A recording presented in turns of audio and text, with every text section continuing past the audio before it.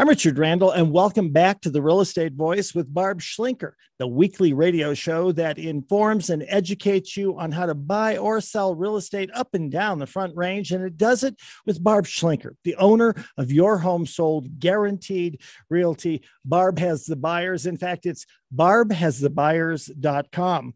Now, Barb, a lot of people, when they're estimating the value of their home, they go off these automated valuations like they see on Zillow to try to determine what their own home is worth. How does a home seller decide what price to set when they're selling their home? Well, it's interesting that these automated valuations are very available. They're even available on people's credit card accounts and places like that. We find them all over. You can go to Zillow and you can see what they call a zestimate of your home. You can also go to realtor.com. That's really interesting. And you can actually scroll down. If you put your address on realtor.com and scroll down, there is a whole graph that has 3 different automated valuations of your home.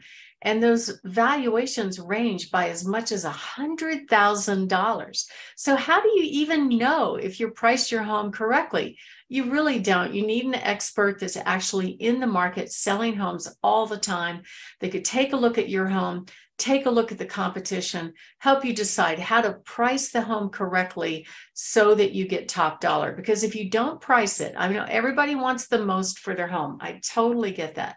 But if you price it high for negotiating room, it actually has the opposite effect. You'll actually net less money. And if you price too high, the market's going to tell you right away if you got it wrong. You'll have very few showings. You'll have maybe some showings and good feedback, but no offers. Those are all clues that we're just not at the right number to make a buyer go, oh my God, that is the best home for me. I have to have it. So that's one thing. And according to a study done by the National Association of Realtors, the home sellers that price their home too high in the beginning and then very, very, very slowly walk the price down actually end up netting less money in the end. And the reason for that is when you put your house on the market within the first 10 to 30 days, that's when all the buyer population is becoming aware that it's available and piquing their interest. The longer it sits on the market, the more it becomes less desirable for buyers, and the more the buyer actually thinks that you will give them a credit, or they just don't see it. Because what happens, most of the homes are priced, and a lot of the websites ask you to search in $50,000 increments. So let's say a home buyer qualifies for $700,000, but they don't want to spend that much. They'd like to keep it under $650 or under $600. So they're searching from $550 to $600, and you're priced up here at $700, but you'll take $600. They're not even going to see your home. It's not on your radar. That's why pricing is so critical. And so the automated valuations give you kind of a place to start. But in my experience, especially now lately that the market has shifted, in most cases, those automated valuations are actually way higher than what the home will actually sell for. So here's that home I was talking about in the last segment on Snowbird. It was lovely. It was in really good condition, but it wasn't updated. They didn't, go out and get Corinthian leather and replace the counters and replace the vanities and do all new finishes over the years. So in that case, then we had to deploy good marketing and a pricing strategy. And the pricing strategy involved pricing the home, what I call realistically versus optimistically. And the result was, this is after the market shifted. We had 95 people at the open house. We had 10 offers. It sold for $35,000 over asking price.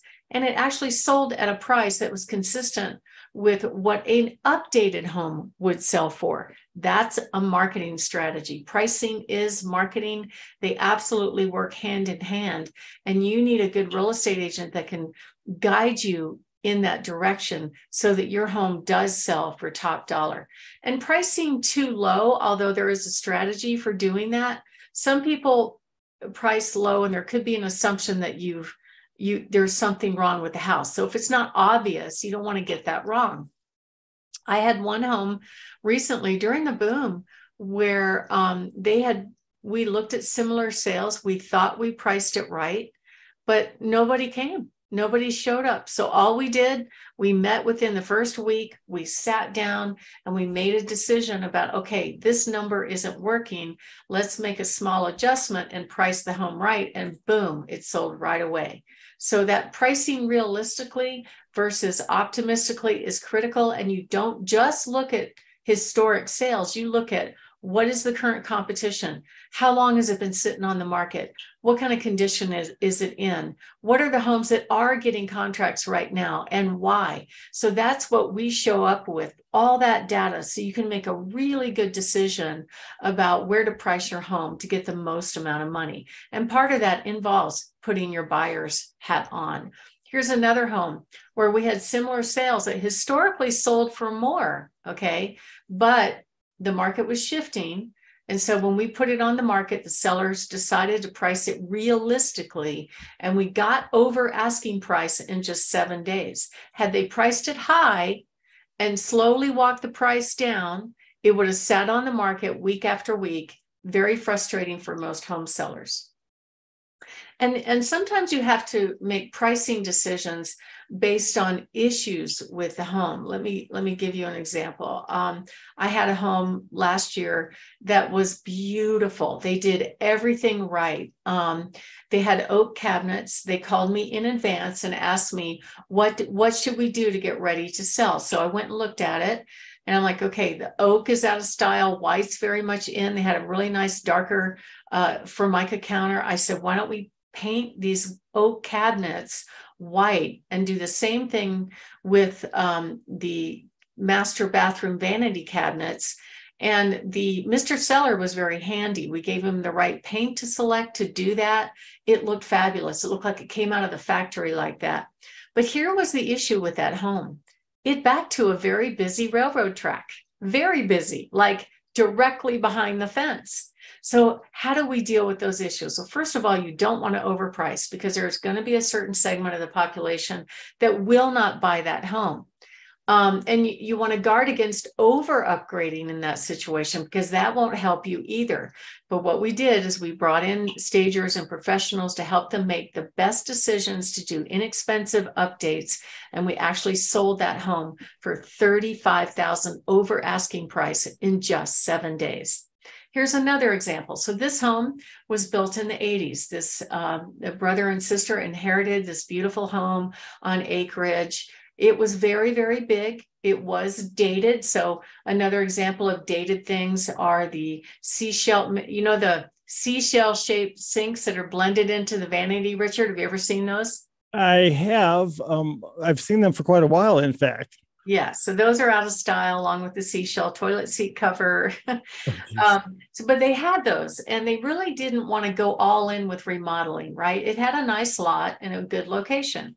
I said, don't worry about it. We've got people that could come in, and it was painted interesting colors like pink and seafoam green. I said, why don't we bring in a company that can actually recoat the surface and make it look fresh and white? That way you don't notice the seashell shape. That's hard to say. And we did that. They did not update the kitchen. The only thing they did was flooring, and priced it correctly.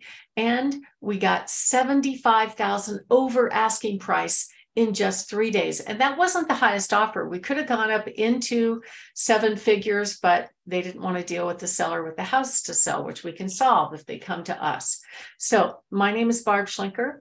My website is barbhasthebuyers.com. I have 27,000 people, buyers in waiting, that have not just given us their contact information, they have given us all kinds of detail on what kind of home that they're looking for. And typically I can match at least 100 buyers on our website to your home, to any home. So if you are thinking of making a move, and you're going to move in the next 2 to 6 months, or even if it's longer than that, it's okay. We love meeting with people in advance, because a lot of times we can plan out exactly when to take pictures so that you get the summer pictures in the winter. We love doing that. So give us a call at 719-301-3900 for a free in-home consultation, or go to barbhasthebuyers.com. Call us with our number on the screen there, or click on Barb Has the Buyers. And if you are planning to move later and you'd like to get one of our free reports titled Prepare to Sell for the Most Money,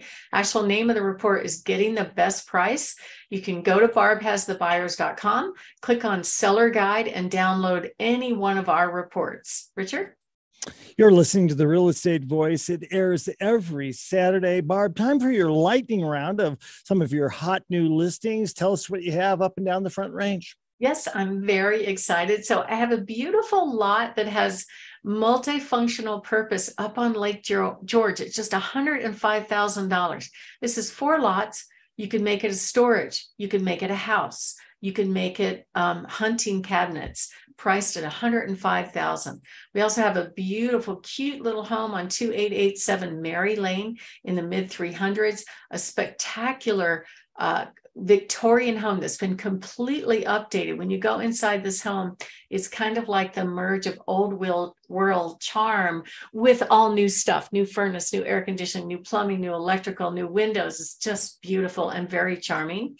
We have a spectacular home on 40 acres at 17175 Warriors Path in Peyton, priced just above $1 million. This beautiful property has a massive barn. You can actually park 5 vehicles inside. It's got amazing views. The elk visit there all the time. We also have an amazing custom home on 1025 Garlock Court, priced at $1.29 million. Gorgeous views of Pikes Peak. In addition to that, coming soon, a beautiful townhome in the low 200s on Soaring Eagle, a fantastic home down in Sand Creek in the low 400s. We also have a beautiful home holding open this weekend at 8567 Moreland Lane. This beautiful rancher in Banning Lewis Ranch is priced to sell in the low 6s. So if you are thinking of making a move, give us a call at 719-301-3900 or go to barbhasthebuyers.com. You've been listening to The Real Estate Voice. It airs every Saturday. And if you are thinking of making a move, give Barb a call at 719-301-3900 or just visit barbhasthebuyers.com. That's barbhasthebuyers.com. You can also see replays of the show on the YouTube channel, Barb Schlinker, Schlinker, or listen to the podcast on all of the popular platforms, Apple Podcast, iHeartRadio, Spotify, many, many others. Thank you for listening this weekend. To reach out to Barb, call her at 719-301-3900. Have a safe and a great week. Barb, great talking with you. Talk to you next weekend. Thank you. It was a pleasure. You too.